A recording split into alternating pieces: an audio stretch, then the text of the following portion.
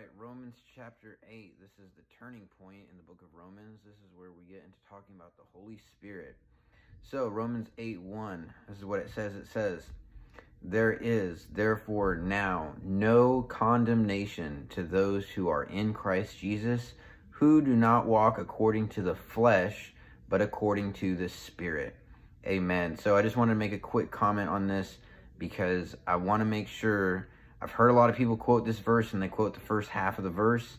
Yeah, there's therefore now no condemnation for those who are in Christ Jesus. Absolutely 100% I agree.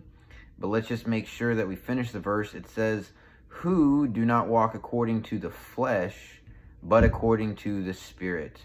So there is a condition, okay? The condition is that you walk in the Spirit, which means that you walk in love, that you don't walk after the flesh, because remember, the Bible says in the book of Matthew that many will say to Jesus, did we not prophesy, cast out devils, and do many mighty works? And he'll say, depart from me, you workers of iniquity, okay? Those that are working iniquity are those that are living in the flesh. There's a lot of warnings in the Bible, in Galatians chapter 5, 1 Corinthians chapter 6.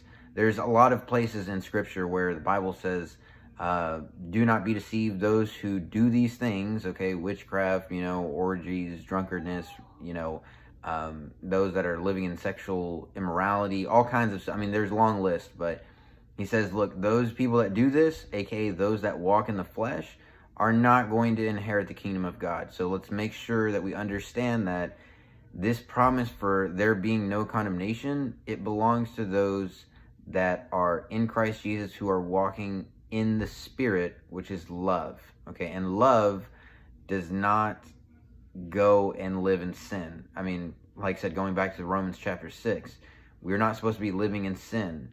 Living in sin makes this promise of none effect, because the Bible says that if we sin willfully, this is Hebrews 6, if we sin willfully after receiving the knowledge of the truth, there is no longer a sacrifice for sin. So let's just make sure that we read this full verse in context. It's taken out of context way too much, and it's I don't even go to churches that do this, but even I have heard people quote this, believers quote this, who are living in obvious sin, and you're like, bro, I really hope that you get right with God and don't deceive yourself, man.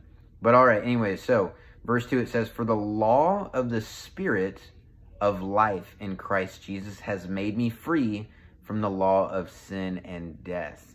Very important to notice here, there is a law of the Spirit of life in Christ Jesus, and it supersedes the law of sin and death, okay? Jesus overcame sin, he overcame death. And when he plants when he plants the Holy Spirit in you, now after you get born again, now that's the law of the Spirit in Christ Jesus. The only way to receive that is you have to be born again. You have to receive the Holy Spirit by faith. You have to ask God for his Holy Spirit. So it says in verse 3, for what the law could not do, in that it was weak through the flesh, God did by sending his own Son in the likeness of sinful flesh on account of sin. He condemned sin in the flesh. So what does that mean? So what the law could not do, okay, the law could not make us righteous. The law could not make us holy. Why? Because it was weakened by our flesh. Because the law is holy, but our sin, the Spirit's willing, but the flesh is weak. The flesh, our bodies, we can't carry out the commands of God. So the law could not save us because it was weakened by the flesh. It says now God did, okay, meaning that God did do what the law could not do. So Jesus did what the law could never do, which is make us righteous. And so God did it by sending his own Son in the likeness of sinful flesh. And on account of sin, he condemned sin in the flesh. When Jesus was on the cross, we got to understand this, going back to the garden, when it says he was praying, may this cup pass from me. He kept talking about a cup, drinking, this cup of wrath. So when Jesus drank this cup, okay, that the Father had given to him in the garden, this cup had all of the sin of all of humanity. He drank this cup of sin. And it says that on the cross, he became sin. He became a sin offering.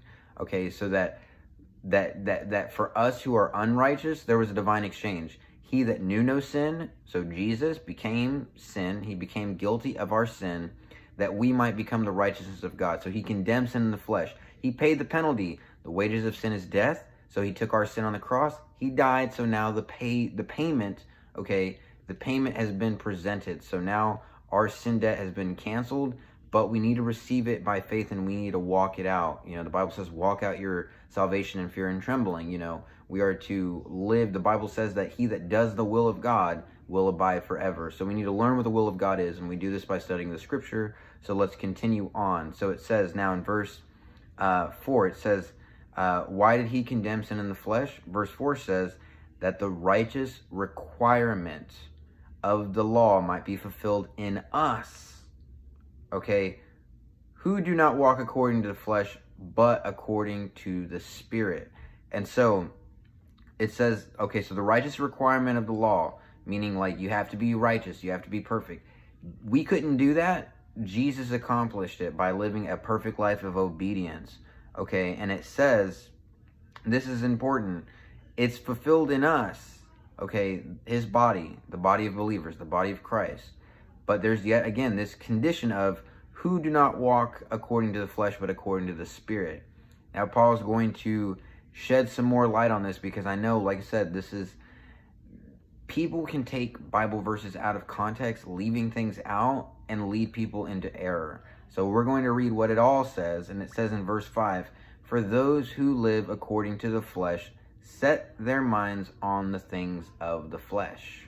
Okay, I think we pretty much all know what this means. Okay, so those that live according to the flesh, who are driven by their carnal desires, whether it's the pride of life, the lust of the flesh, the lust of the eyes, okay, those who are led about those desires, okay, they fulfill what their body desires to do. So let's just say my body desires sexual immorality, impurity, you know, all types of fornication and all types of, you know, sexual immorality. My body desires that, and then I give myself over to it. So that's just an example, okay? They set their minds on those things. So he's thinking about this. You know, he's saying that this is what people think of. And it says, but those who live according to the Spirit, okay, the things of the Spirit. So those who live according to the Spirit set their mind on the things of the Spirit, okay? So it says, for to be carnally minded is death, but to be spiritually minded is life and peace. That's so important to understand. To be carnally minded is death. To think of nothing but immorality, and to think of nothing but addiction, to think about nothing but, you know, alcohol or pride or money, any of those things, you know, to set your mind on that, it's death. It doesn't produce any fruit. Trust me. Like, just talk to somebody who is constantly thinking about that. I mean, trust me, it's not a good way to live. It's not a good way to be. I've lived in all types of bondage, and I'm telling you that it's just, yeah, it's death. But to be spiritually minded is life and peace, which this is so true. You know, when you are thinking of the love of God, when you're thinking of praise, when you're thinking of forgiveness, when you are thinking of mercy, and you're thinking of grace, and you're rejoicing for what God has done in your life, like, it produces so much peace. Like, it's life, you know, like this. Trust me, I've thought every way there is to think, and having the mind of Christ is probably the greatest thing. It's absolutely, it's an indescribable gift, because yeah, I can't do this by myself. You know, I've tried to be spiritual outside of Christ, and trust me, it doesn't work. If it did work, then I would be doing it and maybe making videos about it. But as it is, I've tried it. Nothing works like the Holy Spirit and the Word of God works. It just works. It's true. That's what Jesus said. Thy word, talking about the Father, he said, thy word is truth. And I agree. I come into agreement with what Jesus said. Jesus was right. Like, that's like the conclusion of my life, is that everything Jesus said was correct. He's right, and I agree with him 100%. And so it says, verse 7, because the carnal mind is enmity against God. Okay, meaning you could say that the carnal mind, the natural mind, okay, the mind of man is is an enemy of God. It's against God. Okay, for it is not subject to the law of God, nor indeed can be. So Paul just said this is an impossibility.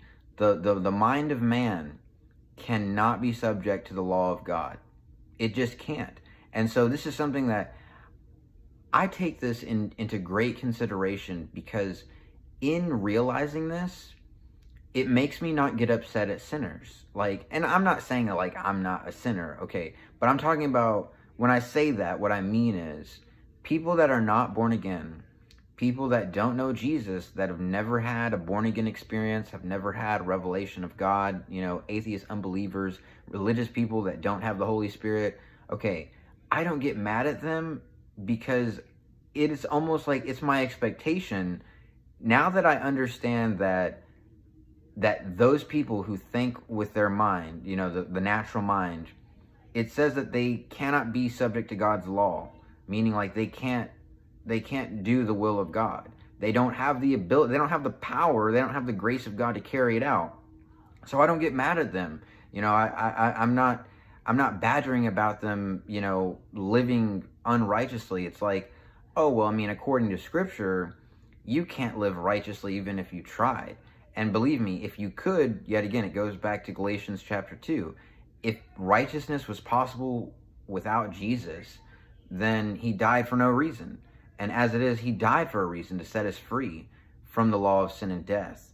And so it says, verse 8, so then those who are in the flesh cannot please God. This is so important to get a hold of. The Bible says in Hebrews, it's impossible, okay, to please God without faith. So in the flesh, you can't please God. And without the Spirit of God, without faith in God, you can't please God. You have to have that spirit of faith. You have to have belief in the Son of God. You have to have the power of his Holy Spirit to please God. Because those that are in the flesh, you can't make God happy. In fact, that's the reason why it says that our righteousness is as filthy rags unto God. So everything that you try to do, everything that you try to be good enough, is filthy rags in the sight of God. And so God is pleased by faith. He's pleased by putting your faith in Christ, putting your faith in the blood of Jesus, receiving the Holy Spirit, and living by the Spirit of truth. That is what lives, that produces life. That produces a pleasing aroma to God. So it says, verse 9, but you are not in the flesh, but in the Spirit. That's important to get a hold of. Paul is telling us, we are not in the flesh, but we're in the Spirit, if indeed the Spirit of God dwells in you. Now, if anyone does not have the Spirit of Christ, he is not his. That's why Jesus said, you must be born again. Honestly, when we talk about, you know, this person being a Christian, is this person a Christian, yay or nay? My question is, have you read Romans chapter 8, verse 9? Does the Spirit of Christ dwell in you? Because the Spirit of Christ in a man is what makes a Christian, not church attendance, not church membership, not, you know, not going to church on Sunday and tithing. That isn't what makes you a Christian. What makes you a Christian is the Spirit of Christ living in you so that you can become Christ-like. This is really what the Bible says. And it says in verse 10, and if Christ is in you, the body is dead because of sin, but the Spirit is life because of righteousness. That's why the Bible says that we judge no man according to flesh, okay? But we are in the Spirit. We walk by faith, not by sight. So our eyes need to be set on the Spirit of God. In fact, I'm actually drawn to other believers because it's the Spirit of God in that believer that I am drawn to. I'm not drawn to the outward appearance. You know, the Bible says that God looks on the inside of man. He looks at the heart of man, okay? And my question is, does the Holy Spirit of God dwell in your heart? Because if it does, and you walk out your faith by, you know, exhiberating, you know, the fruit of the Spirit in your life, okay, by being obedient to what the Word of God teaches and growing in Christ and abiding in Him, then I'm going to be naturally drawn to that Spirit of life that is in you through the Holy Spirit. and it's righteous. It is righteous. It is true righteous. It's true righteousness, that spirit of faith. I mean, it's very, I don't want to say addictive, but it's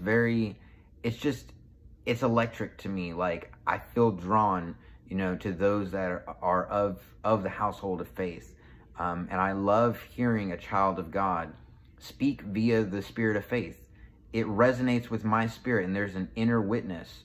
Verse 11, but if the spirit of him who raised Jesus from the dead dwells in you. Notice, it's the same spirit. If the spirit of him, okay, who raised Jesus from the dead dwells in you, the Spirit of God, who raised Christ from the dead, it says, he will also give to your mortal bodies.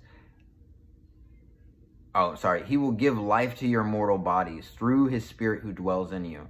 Notice here that Paul mentions our mortal bodies, okay, our flesh. So there is an effect of the Holy Spirit in a man. It says that it will give life to your mortal bodies. The King James says it will quicken you. It'll make alive. And so this is totally like a healing verse that is just a reality, because when Jesus told his disciples, you're going to go lay your hands on the sick and they are going to recover, the question is why? The reason is because the Holy Spirit in them is being imparted through their hands, and the same Spirit that raised Jesus Christ from the dead that dwells in them, it's making them alive. So everybody in the book of Acts doing miracles, okay, raising the dead, healing the lamed, all of that, okay, was just a fulfillment of the Spirit of Christ, okay, quickening or giving life to their mortal bodies. And so, like I said, you actually, you know, you don't even really technically need somebody to lay hands on you to be healed. You just need to recognize the Holy Spirit is in me and it's quickening my mortal body because of Romans chapter 8, verse 11. And so many people have caught this revelation and have spoken this verse and have just spoken it over and over and over again to where it becomes renewed in the spirit of their mind. They realize the power of the Word of God, and they actually receive healing because it's a promise out of the Word of God that the same Spirit that raised Jesus Christ from the dead, that it's going to give life to your mortal body. And this is also one of the reasons why the Bible says, if you drink any deadly poison, it will not harm you. It's the reason why Paul got bit by a poisonous snake in the book of Acts. I think it might have been Acts 26 or Acts 28, but he didn't roll over and die. It was because that same Spirit that raised Jesus Christ from the dead. If he was not born again, if he didn't have the Holy Spirit and that snake bit him, he would totally have fallen over dead and swollen up like a balloon, no doubt.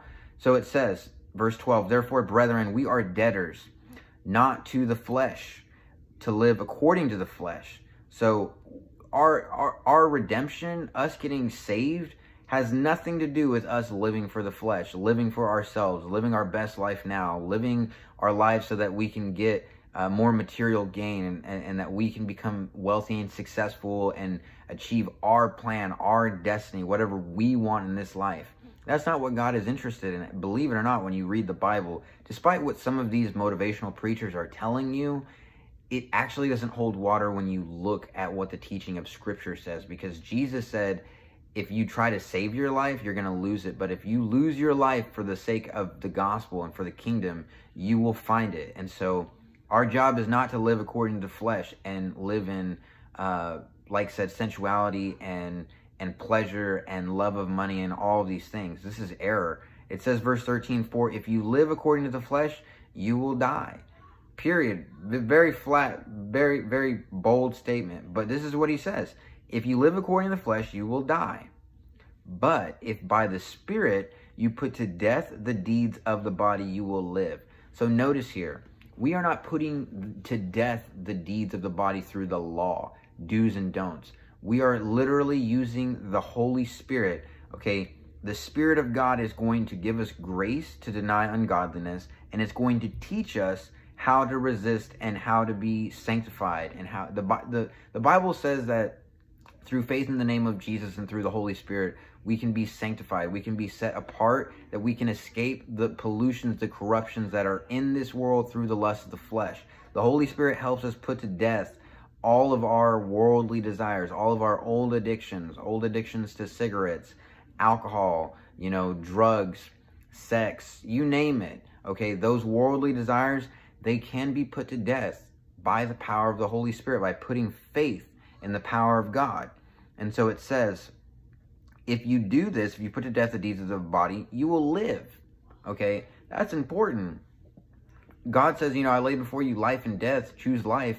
So now we know how are we going to achieve life in this world, in this, at least in this lifetime. We need to put to death the deeds of the flesh through the Spirit and live.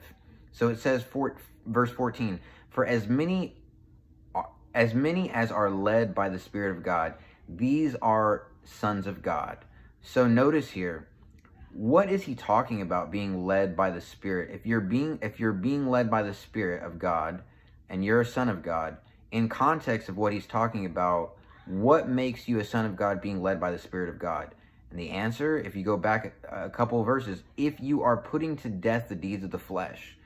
According to Scripture, when you are putting to death the deeds of the flesh, breaking out of old habits, breaking away from malice and cursing and swearing and all the self-indulgence of the flesh, when you are doing that, you are being led by the Spirit of God, meaning that the Spirit of God wants to lead you to put to death the deeds of the flesh. That's what this passage is really saying. And I know that we quote this verse, I've quoted this verse, not necessarily trying to quote it out of context, but to put it back into context, that's literally what it's talking about. So it says, verse 15, for you did not receive the spirit of bondage again to fear, but you received the spirit of adoption. Okay, did you know this, that we are adopted in the family of God? Trust me, like, do a Google search on adoption in the New Testament. You will find out that God has adopted us. God has adopted us. And so that's sort of ironic because, I mean, some people get this, but not a lot of people are talking about this, that we were adopted. And here's the thing.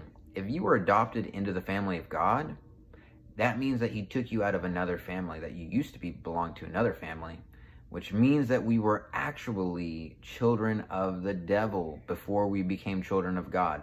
The Scripture makes this pretty clear when you study 1 John. It's not something that it doesn't sound pleasant to the ears, but it's a spiritual reality that your spiritual father at one point was the devil. And that's literally what Jesus told the Pharisees. He said in John's gospel, you want to do the will of your father, the devil. And they were saying, we have Abraham as our father. And Jesus said, no, your dad is Satan. And they didn't like to hear that. And so if they didn't like to hear it, then I don't think that anybody else would like to hear it, unless they are really zealous for the kingdom of darkness and they boast in it. And in that case, like I said, I mean, just God have mercy on them, you know, boasting in their wickedness.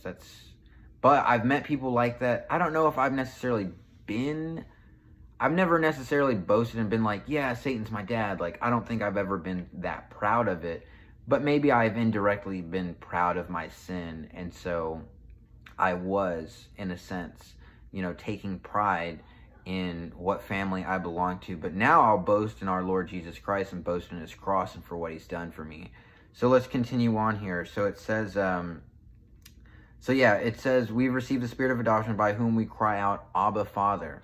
Abba, I guess the best way to really translate that into English would be daddy. And I know that for some people that's a little weird, but really that's what it's saying. You know, when you are a babe, you know, when you are a baby, you know, and you are crying out like daddy, like that feeling of you are my father, you know, which is, it's powerful to get a hold of this, because trust me, I could go into some real depth on fatherhood and sonship, because I do believe with all of my heart it's at the root of a lot of the dysfunction we have is fatherlessness. Not just a lack of fathers, you know, in the home, but spiritual fathers, a lack of understanding of our Heavenly Father. It's the real pandemic, honestly. But I can't really get into it because this is a long chapter and I want to get through it. Verse 16, it says, the Spirit himself bears witness with our spirit that we are children of God.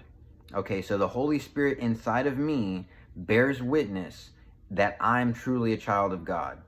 I know I have this inner witness to where I'm not wondering. Like, I know I'm born again. I know I have the Holy Spirit, and I know that God has accepted me, and I know that I have fellowship with him, that I've been reconciled back to him. It's just this inner knowing through the Spirit. And it says, and if children, then heirs, okay? One that will inherit, okay?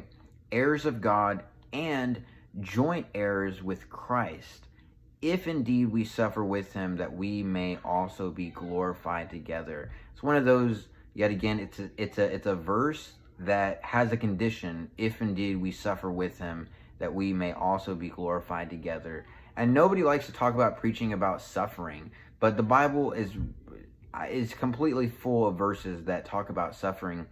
And although suffering doesn't seem pleasant at the time, the reality is that suffering is not a bad thing. Now, yet again, I want to make it perfectly clear that I don't believe that we are to be suffering with cancer and sickness and infirmity like that.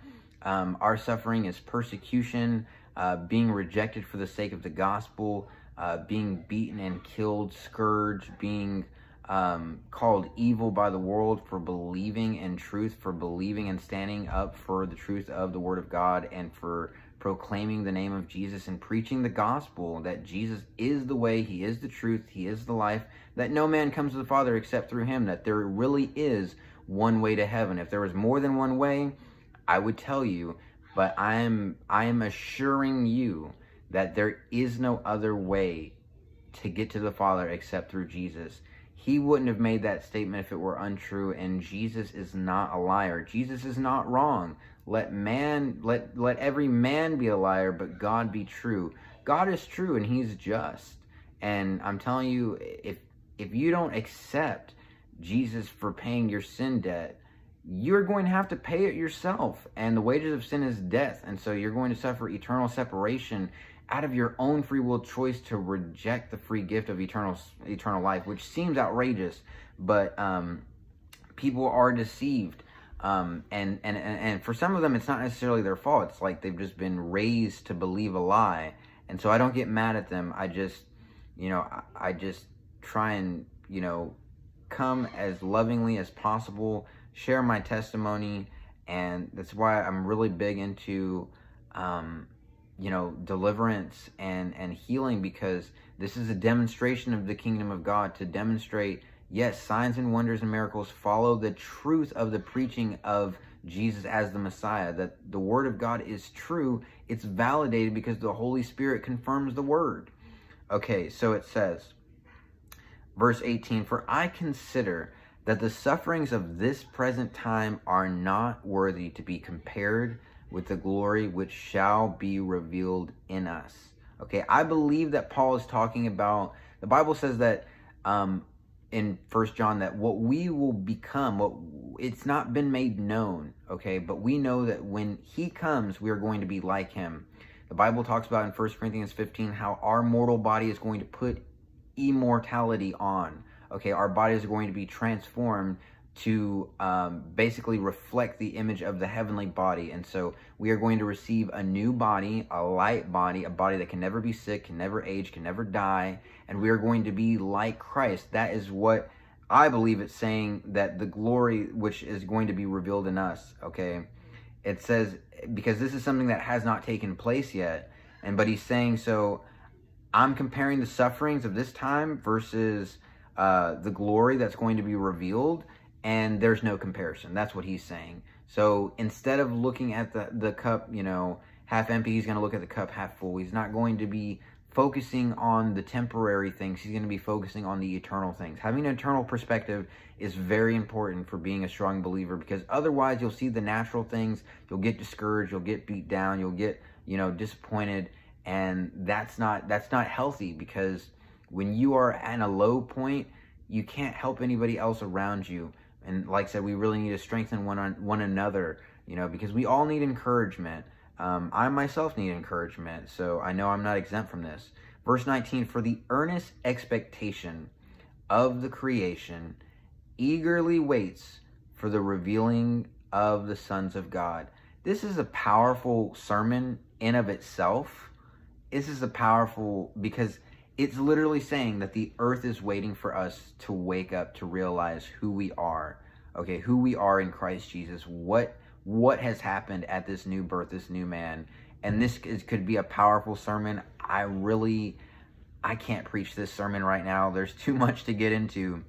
Okay, but it kind of explains, Paul explains what he's talking about some more. Verse 20, for the creation was subject to futility, not willingly, but because of him who subjected it in hope, because the creation itself also will be delivered from the bondage of corruption into the glorious liberty of the children of God. What does that verse mean? Okay, so when Adam fell, okay, Adam did not just fall by himself. The whole creation, okay, the whole cosmos fell along with him. So now we've got bad weather, tornadoes, volcanoes, earthquakes. We've got animals killing each other, eating each other. Death is in the world, you know, disease. Animals get sick and die, you know. I mean, the fall of man was not just the fall of man, it was the fall of creation. And so the earth didn't have a choice. It didn't choose to do this. It's not like the earth sinned, but rather it was made, I mean, the curse came on the world. You know, when God put a curse, you know, on Adam and Eve and on the serpent, you know, a curse came onto the creation. So now the creation is waiting. Okay, it's waiting to be delivered from the bondage, okay, of corruption and into the glorious liberty of the children of God. So it is waiting for the time where the children of God are ruling and reigning, where we are stewarding the earth, and while we are taking our godly dominion and authority, and the government of God is being established on the earth and being enforced, and the powers of darkness are not affecting nature, are not affecting the cosmos, are not being manipulated and used for evil. Let's see here. It says, 22, for we know that the whole world, the whole creation groans and labors with birth pains together until now. Okay, so the earth is going through this he almost relates it to a woman giving birth. And so we know that when a woman gives birth, you know, you've got leading up until the actual delivery, you have birth pains, you know, you have contractions. And so the earth is going through contractions, and it knows that there's going to be something that is going to be birthed, you know, and we have this hope, you know, when Christ comes and returns to the earth and puts everything underneath his feet, and all of the kingdoms of this earth become subject to him, and Satan is bound for 1,000 years, and then later, after all of that, you know, the new heaven and the new earth. So the earth is waiting for this, waiting for this to happen, and we have we have a role to play, you know, and this really has a lot to do with us recognizing our identity, taking our dominion that we have in Christ, and then exhibiting that dominion in the name of Jesus and putting things back into order. And I know that we're not going to be able to put everything back into order ourselves. That's just a reality. Okay, but while we're on this earth, we need to be doing what Christ did. We need to be living as Christ did. And Christ he destroyed the works of darkness. And so we need to be also destroying the works of darkness over, like I said, ourselves, our nations, our communities, the weather, animal life, etc. We need to be demonstrating the kingdom of God on the earth. It includes a lot of things. I can't really break it down because I could be on this one verse for a very, very long time. And it says, not only that, but we also, who have the first fruits of the Spirit, even we ourselves groan within ourselves, eagerly waiting for the adoption, the redemption of our body. Okay, so I can relate to this because I was actually crying out to God about that earlier today, about how I can't wait, you know, I can't wait to escape, you know, this body, you know, and I'm not wishing for death necessarily, but I mean, I'm excited about, you know, being in the presence of God. You know, I'm excited about not having to struggle with temptation, you know, and I'm not saying that I'm struggling with temptation, but I'm just saying that, you know, while I'm in this body, you know, I have to live a sanctified life, you know, and I have to be diligent in my walk to make sure that I'm constantly subduing my flesh. There's coming a time where you're not going to have to be like resisting the devil, resisting sin 24/7, you know, to keep yourself, you know, cleansed and washed. You know, whenever that moment of liberation, you know, when we are set free from the bondage of this body, that's not going to be an issue. And so, yeah, we are waiting. Okay, we are waiting for this. Okay, we're eager about this. We're eager about the redemption of our bodies, because our bodies have not been fully redeemed. Our spirits have been redeemed. We're redeeming our soul by renewing our mind. But the body, okay, this body has to be done away with.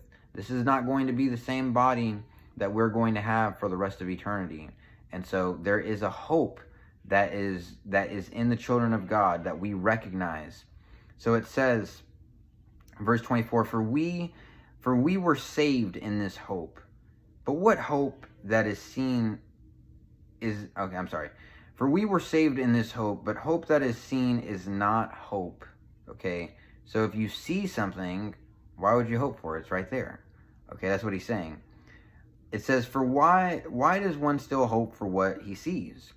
And it's a rhetorical question.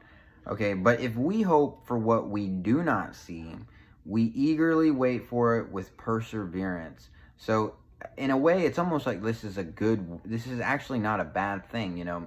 It's something to look forward to, you know, because there's more, you know what I'm saying? There's more. If all there was to walking, well, honestly, hey, if that was all there was to walking by faith with Christ, I would be content with it.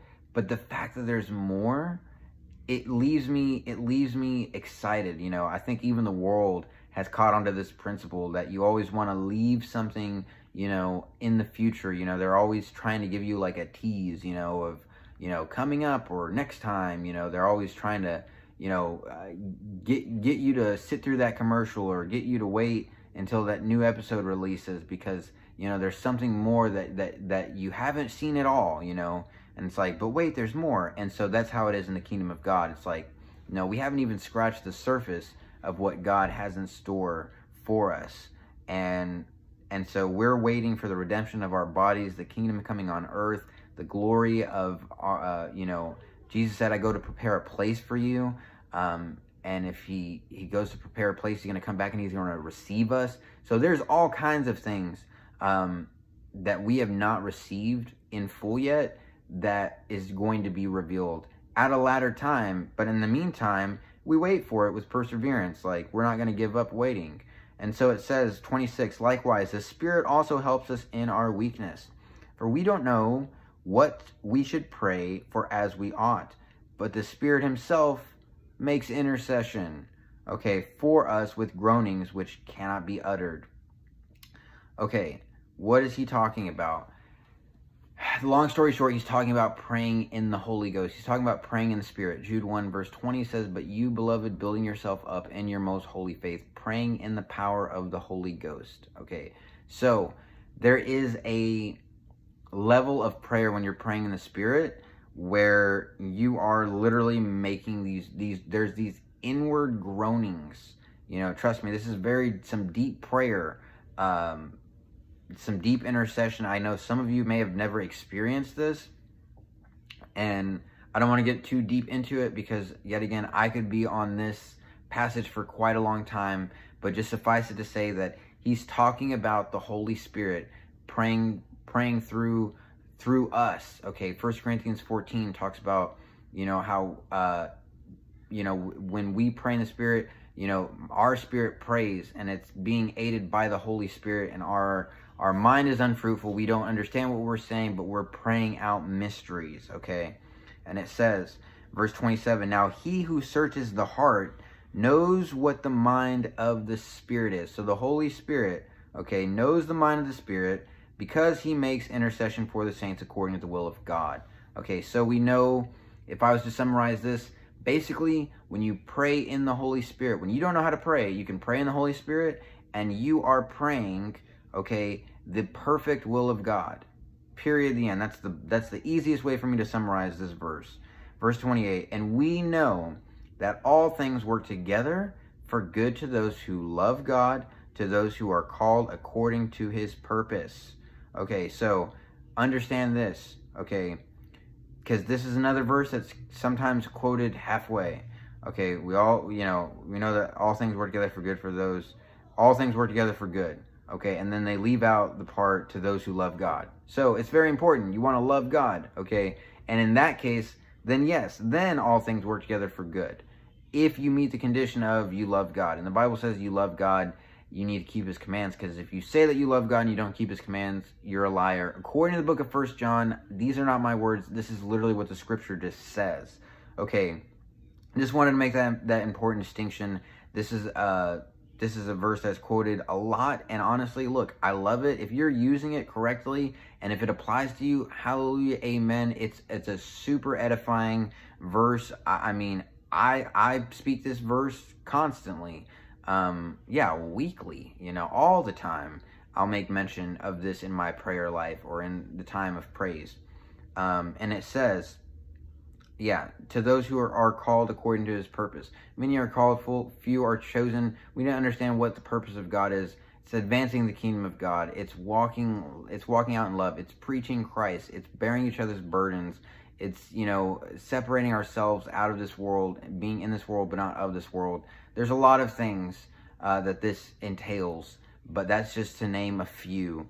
And so it says, verse 29, okay, for whom he foreknew, he also predestinated to be conformed to the image of his Son, that he might be the firstborn among many brethren. Okay, so whom he foreknew, he also predestinated to be conformed to the image of his Son. So he's talking about us, okay, that he might be the firstborn among many brethren.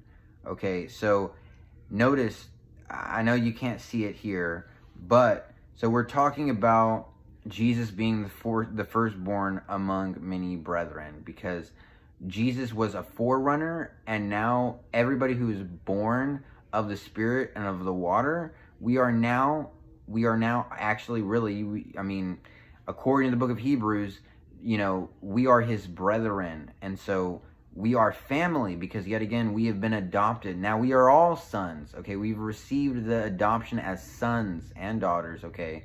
So if Jesus is the Son of God, and now we are all sons, that makes us brethren, okay? And it says, okay, so those that he foreknew, he also predestined to be conformed to the image, okay? There's a huge predestination debate. I'm not going to get into it. I could explain it, but it would take up a long part of this teaching, and I don't want to get into it because I would really need to be drawing from many scripture texts, and that's sort of time consuming. It's a whole Bible study in of itself, okay? But let's just suffice it to say that, okay, we have been predestinated, okay, to be conformed to the image of his Son. So what God desires for us is to be like Jesus. That's what this verse is saying in short.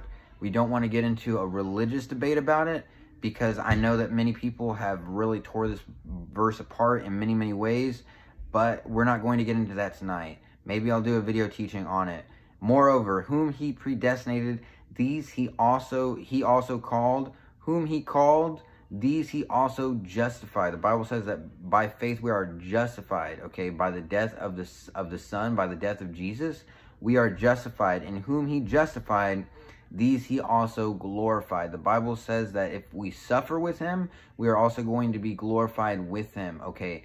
Jesus has received, like I said, a glorified body. This is one of the promises, okay, that, okay, if you have been washed and justified in the sight of God, we have this understanding that you are also going to be glorified with Christ. Now, we understand that we are not receiving the glory of God, because the Bible says that no flesh is going to be able to boast. We can't glory in ourselves. We didn't do anything, okay?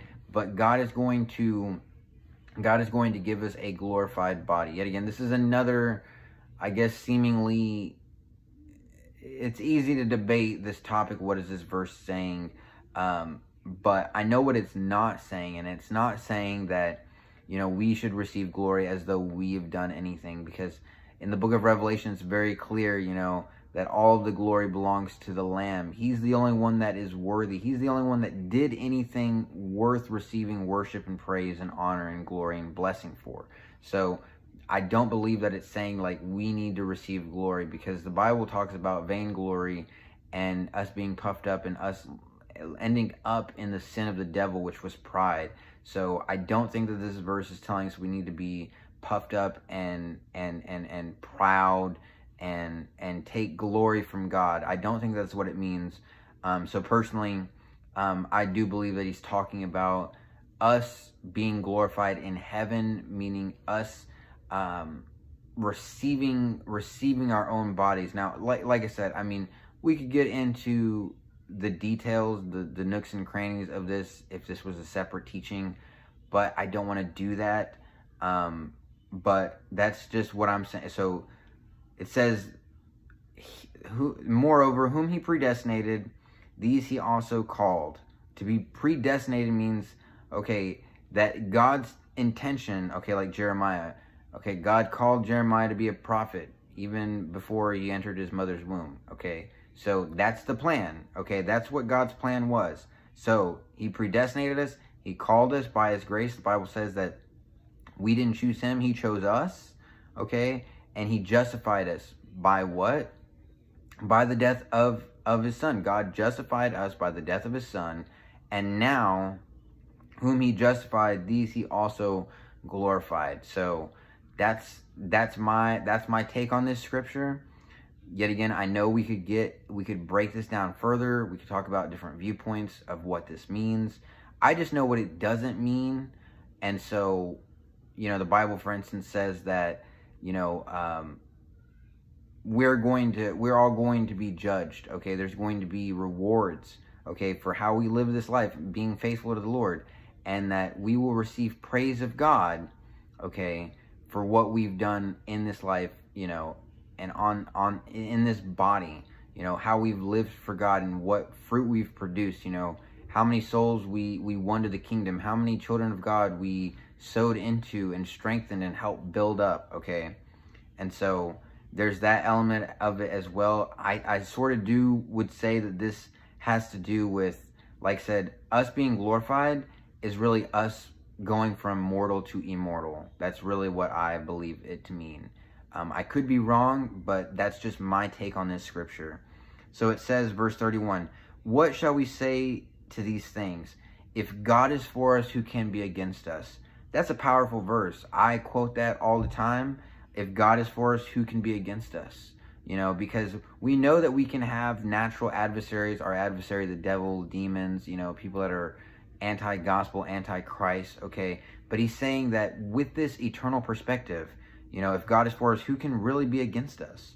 And so it says, because, I mean, when they resist us, they're resisting God. You know, it's not us that when they're resisting the gospel, they're not resisting us. They're resisting God.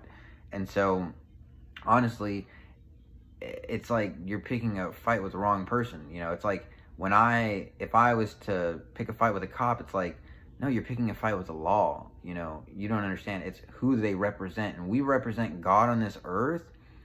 Yet again, you're not resisting man. That's what Paul said in 1 Thessalonians. He says, look, if you don't want to abstain from fornication, you're not rejecting the word of man. You're rejecting the word of God.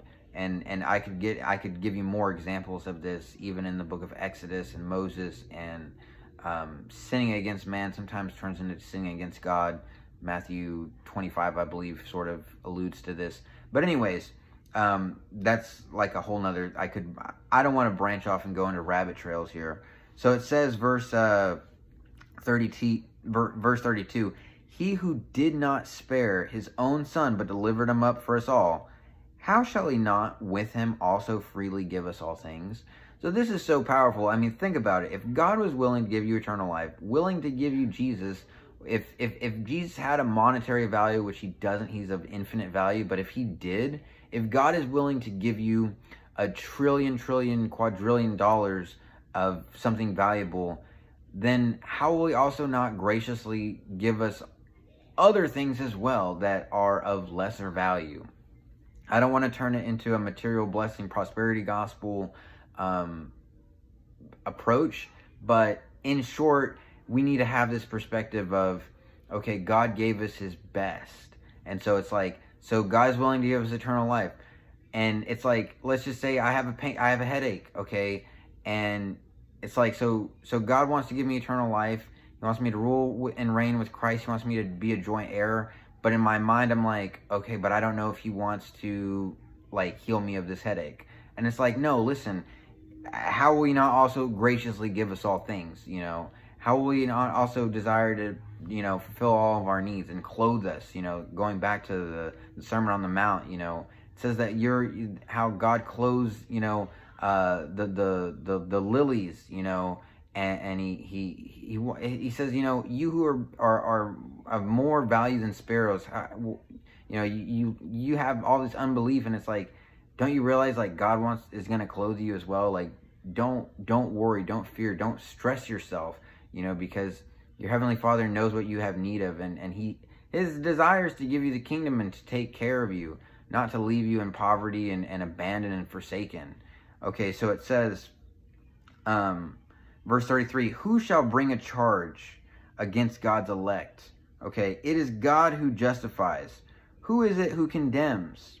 It is Christ who died, and furthermore, who is also risen. So Jesus is going to be the judge. He's the judge. He's going to judge the hearts of men on Judgment Day. And it says, okay, so he is at the right hand of God who makes intercession for us. This is very important. Jesus is a high priest. He makes intercession for us. Verse 35, who shall separate us from the love of Christ? Shall tribulation, or distress, or persecution, or famine, or nakedness, or peril, or sword? Okay, so this is a rhetorical question. And it says, verse 36, as it is written, for your sake we are killed all day long. We are counted as sheep for the slaughter. He's quoting the Old Testament here. Okay, and it says, verse 37, yet in all these things we are more than conquerors through him who loved us. This is a very, very popular scripture passage, and rightly so. Verse 38, for I am persuaded that neither death, nor life, nor angels, nor principalities, nor powers, nor things present, nor things to come, nor height, nor depth, nor any other created thing shall be able to separate us from the love of God, which is in Christ Jesus our Lord. Hallelujah. So, my big takeaway from this passage of scripture, okay, is basically this.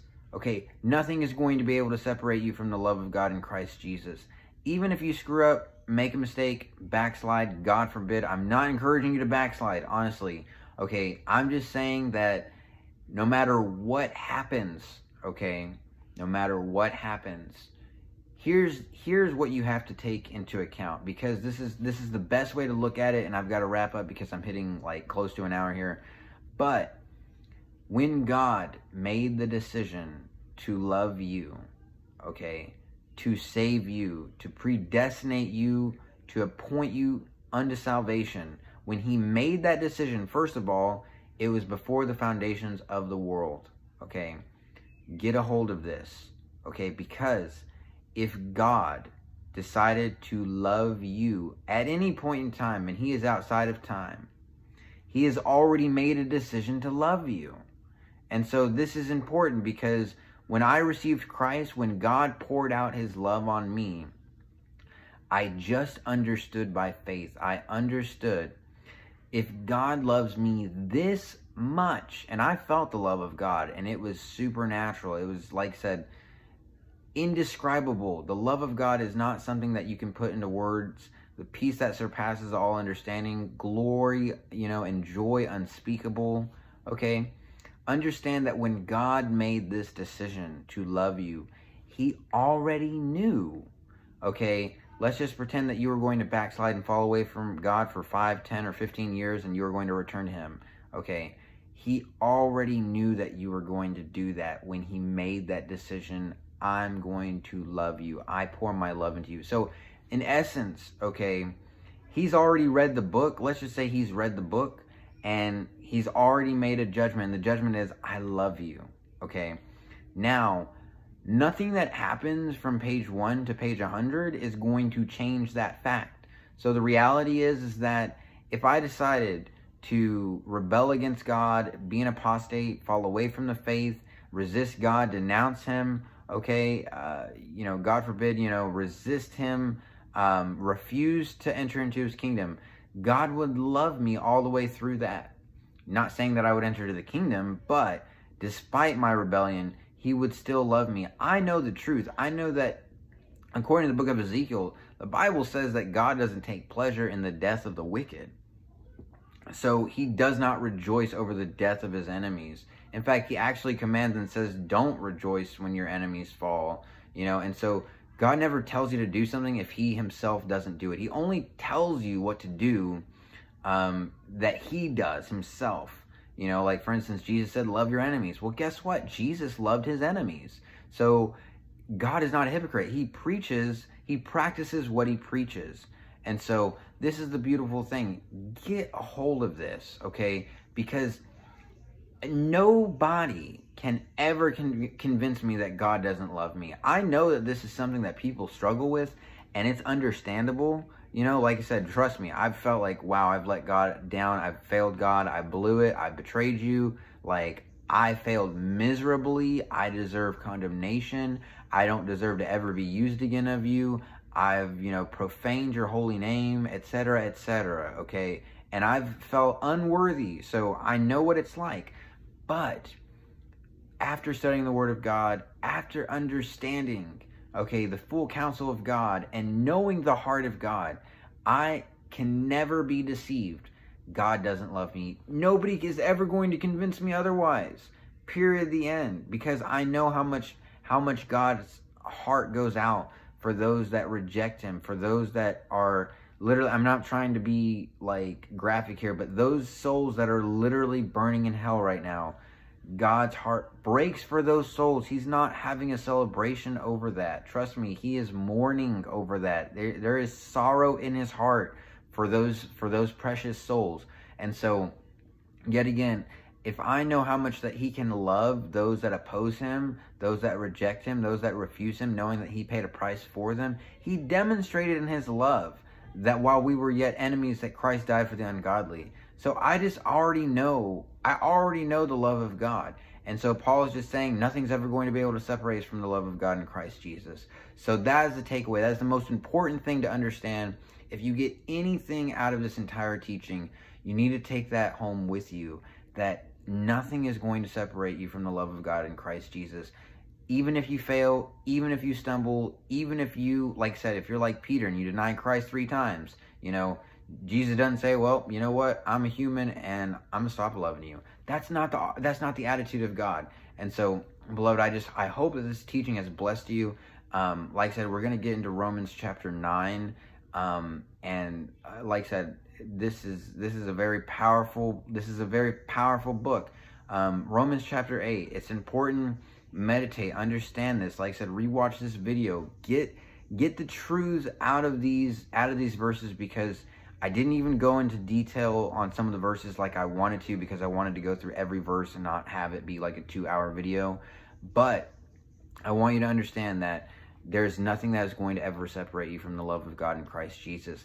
You need to get a hold of this, because if you can understand that, you will run to God when you slip up, when you stumble, when you make a mistake. You will run to God knowing, the Heavenly Father is going to be like the story of the prodigal son, where he runs to meet me, that there's rejoicing in heaven, that the angels are celebrating when you repent, when you come back to God, and he is full of joy. He loves his children, and so don't put God in a box. Don't think that he is, like I said, like a human, where you make him mad, and all of a sudden he's going to reject you and say, you know what, you screwed up too big, I don't love you anymore. No, that's not our Heavenly Father.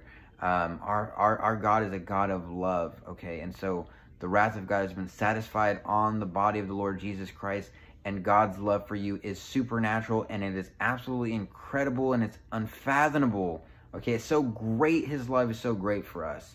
And I know, because I've experienced it, And yet again, no one can ever take away my experience and my understanding. And so I am grounded. I am settled in my faith. We need to be established with grace. The grace of God needs to be grounded and rooted in our hearts so that we have understanding. But beloved, I've got to go. It's an hour into this video. But comment, share, like, subscribe, comment, questions, contributions. I will respond. Beloved, have a wonderful morning, evening, night. In Jesus' name, amen.